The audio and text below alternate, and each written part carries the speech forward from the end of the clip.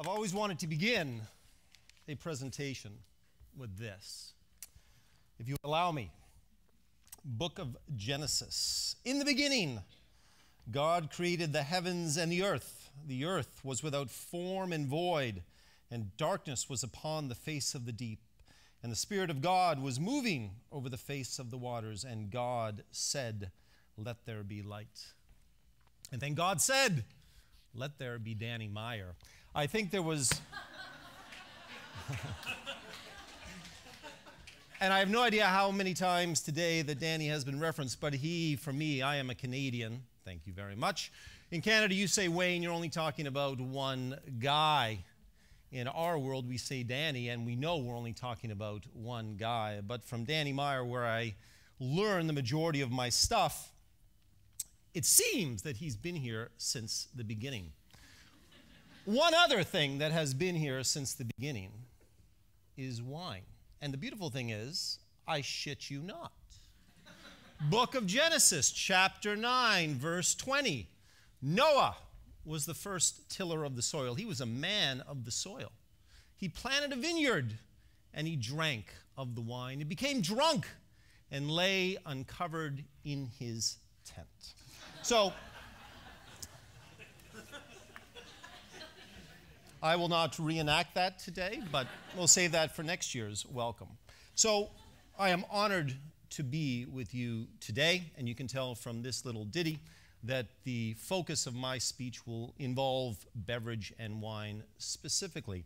I'm still at odds as to why Will and Anthony invited me here today, as Gabe said earlier, with such august people in this room. Why little old me? It took me about 2 months to submit an idea for a speech, but when I sent along tension plus conflict plus mom's advice equals hospitality, Will said rock and roll with no direction beyond that. I was sweating, desperate, trying to think of what everyone else was going to say, and I thought, well, I'm going to add something with just a little zinger to the side. My subtitle for the speech, perchance they did not accept that title, was Everything I Learned About Hospitality I Learned from Driving a Zamboni, just because I wanted to stand up here and say Zamboni. But anyway. So, tension. A 16th century French medical term that literally means to stretch a body. But the definition that we will use today is the relationship between ideas with conflicting implications. Confrontation, from the Latin confrontere, combination of with and front. And back then it used to mean or reference two people who would stand forehead to forehead. But for our definition today, we will say that it's standing face to face with a hostile or argumentative intent. And I will say to the gentleman who kindly introduced me today, tension and conflict so describe my time managing Robert Bohr at Gramercy Tavern.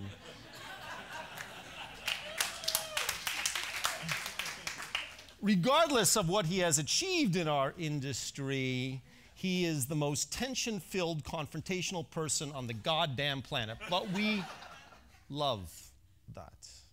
And then there's my mom, who you will get to know a little bit later on. I guess the subtitle, after the Zamboni subtitle, could be, if you would allow it, no plus yes equals hospitality. And I would presume today the word no has not been used very much, because we in this room are all about yes, as Danny taught me way back when I started working at Gramercy Tavern in 1995, in practicing so-called aggressive hospitality. It's aggressive because we always say yes, and always saying yes puts us in interesting situations. Now, this morning, we heard from the Canlis brothers. Awesome presentation. I wish I could jump on a stool so deftly. And if those two guys gave that speech to the Netherlands at halftime and they came out and scored 4 unbelievable goals, I applaud them, and I want them to come and speak to my staff, to Rita Jamais, the code of hospitality, born into this industry. Her husband, literally born in this goddamn business. Rock and roll.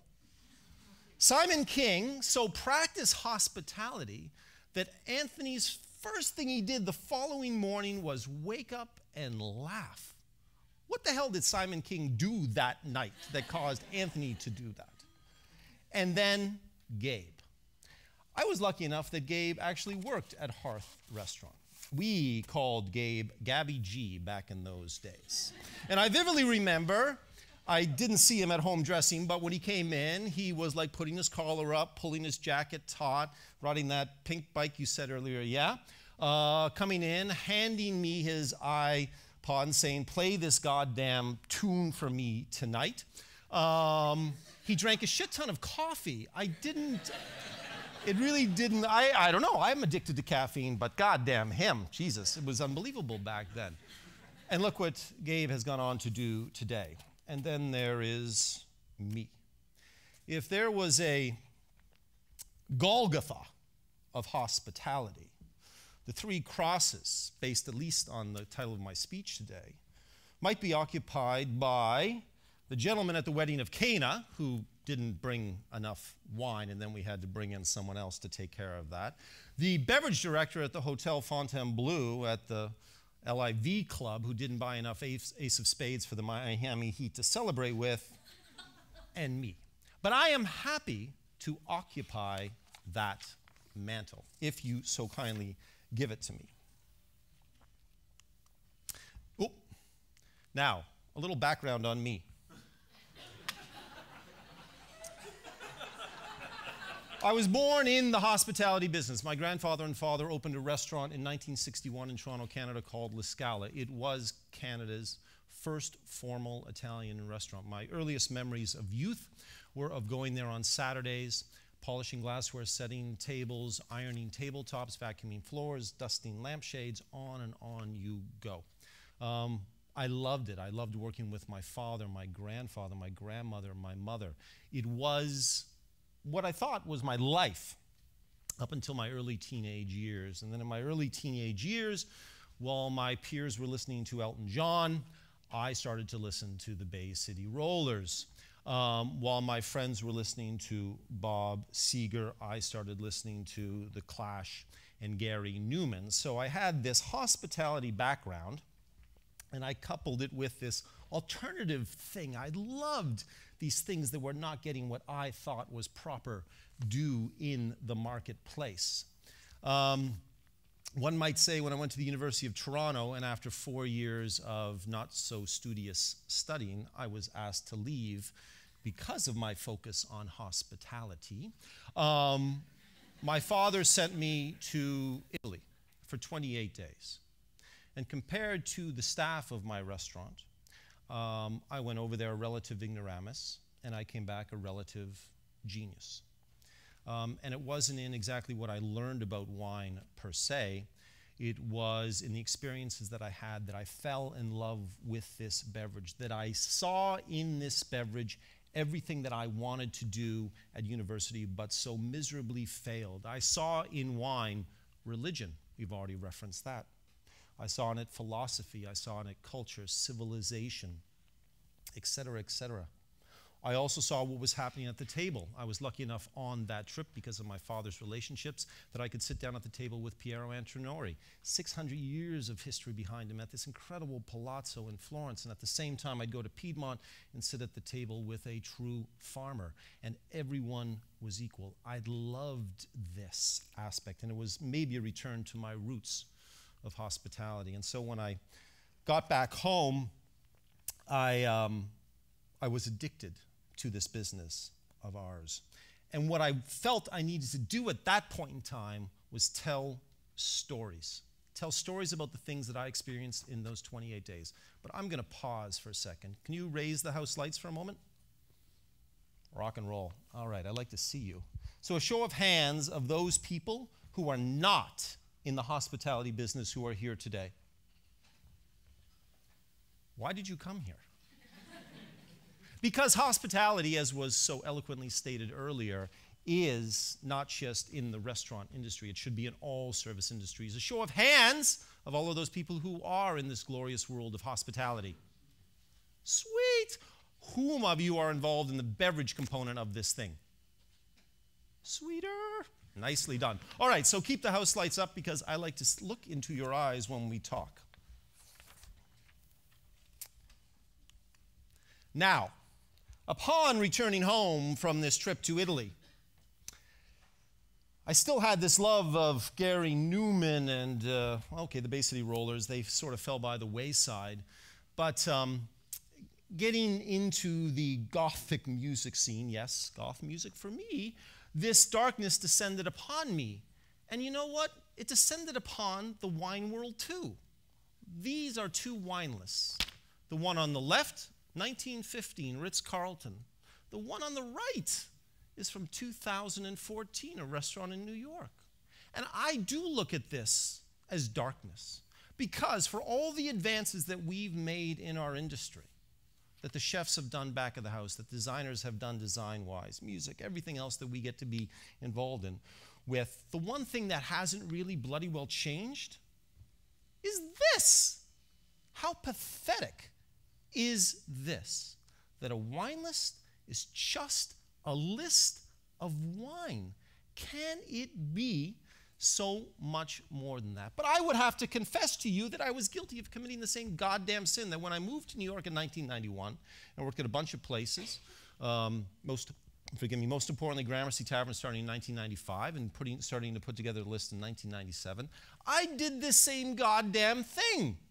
I committed this sin of not doing justice to these incredible beverages that were coming through our front door. That I was not being that storyteller that I had wanted to be back in the late 80s upon returning home from Italy. So finally in 2003, in opening up Hearth restaurant with Marco Canora, that was my opportunity. Because anyone who's ever opened a joint in this place as a beverage director says to themselves, damn it, how is my list going to be different than anyone else's out there? And now, this was it. It was not going to be a list of wines. I was going to start telling stories. So where were my influences for these things? Well, the Sex Pistols. I love the Pistols, the confrontational nature, the tension involved in their music and their presentation. Was anyone alive in 1978, January 14th, San Francisco, and saw the final show? Please tell me someone was here at that show. Someone stick up their hand just to make me feel better. There you go, right there. Will Guidara, rock and roll. During that show, Johnny Rod knelt down on the edge of the stage and said to the audience, how does it feel to be cheated? And I love that. That has nothing to do with today, by the way. But anyway, I just love saying that shit. But those guys and what they did to the music industry, whether you like them or not, the influence of the Pistols is still felt today in how the music industry and music itself goes. The Crusades! Holy shit, 1095, Pope Urban II. Under the guise of taking back the Holy Lands for the Latin Church, which was utter bullshit, let's be honest about it, ladies and gentlemen. It was a massive land grab, and it was an attempt to stem the flow of Islam west. But in these two things, I don't see any disparity. I find influence to do my wine programs. If Robert Bohr was up here, he would say the exact same goddamn thing, I guarantee it. But in these two things, I found the ability to finally be a storyteller. This is one of the wine pages that we crafted. And you can see the tension and the confrontation. Just look at the bloody title. The craziest, stupidest wine ever, and you are not allowed to order it. Now, that was not dressed up for today's purposes. That was actually on my wine list. If anyone had the pleasure of trying the Scolium Project 2006 Pinot Grigio titled the San Floriano del Collio, only 21 cases were made, you would remember this wine too, because it was the craziest shit ever. Pinot Grigio that was orange with stuff floating in it. But I loved it because it said something. It had a story to tell. But I told my staff that when someone ordered it, you had to say, no, you are not allowed to order this wine. And embarrassingly, we sold our 12-bottle allocation in less than a week. What the hell am I supposed to do? So here was an overt representation of tension and confrontation. But then, I had come out of the Danny Meyer world. How was I going to balance this out? But then I remembered Mum. This is Margaret Grieco. And for my father and for sons, it took me about 21 years, but I finally learned that my mum was the rock of the Grieco family. And she taught me more about hospitality than anyone. Like I think most mums, always with a smile. She taught me about chivalry. Has everyone watched Anthony Rudolph's 6-minute speech on TEDx for chivalry? Watch that goddamn thing. Simply put, what was the first lesson? Hold the door open for Mum. That was it, and it all went from there. I still have an internal conflict whether we are born with hospitality, we learn it, but for me, my mum birthed me, infused me with hospitality. And after crafting that wine list page with the tension, with the confrontation, I had to start remembering Mum a little bit more. And so the wine pages sort of changed. I lessened the conflict nature of things. So the opening line, if you can't read it, I still had to have some biblical stuff going on here, is, if there is a devil in the world of German wine, then it most certainly is Blue Nun. And Shadow Musar, Serge Hochar, opening statement, if Jesus and Satan had a son, he would be called Serge Hochar. Unfortunately, the Son of God and the Che Guevara of angels have yet to find common ground, but I am still left with Serge Hochar. He is my savior and my tormentor. He speaks the God's honest truth about wine, but then leads you down a path that not even a serpent could navigate. So, I use these pages on my wine list to tell stories. How I act tableside, still I have not fully moved away from tension and conflict. Now, how does this jibe with Danny Meyer's? Because I think we all abide by this. We have his book by our bedsides. It is our Bible. I love his definition of hospitality versus service. Service is that monologue between me and you telling, or me telling you exactly what I'm going to do and when I'm going to do it, and you have no say in the matter, where hospitality is you, fine lady, telling me your expectations and me telling you how I'm going to do this thing. So when I come to your table at my restaurant or wine bars, you know what my first word to you is when you ask for a wine is no. It is tension-filled. It is confrontational. But as my mom taught me, that no comes with a smile. Because then I have put the onus upon myself to somehow have this conversation of hospitality with you. And by that no, followed by a good conversation, I get to tell you a story. I get to take you down a path. And in my mind, at least, I get to express hospitality in a way that few of us do. And the value add to that, though it is not the ultimate goal, is that you leave not only having a cool glass of grape juice, but you learn something. Ultimately, what we, the people in this room, who are in the beverage industry, you should not be a goddamn cork puller, because anyone can do that. You need to be a storyteller. And for me to tell the stories that I want to tell, that I think are most poignant, a little bit of tension, a little bit of confrontation, remembering my mom's smile equals an unbelievable dose of hospitality. Cheers.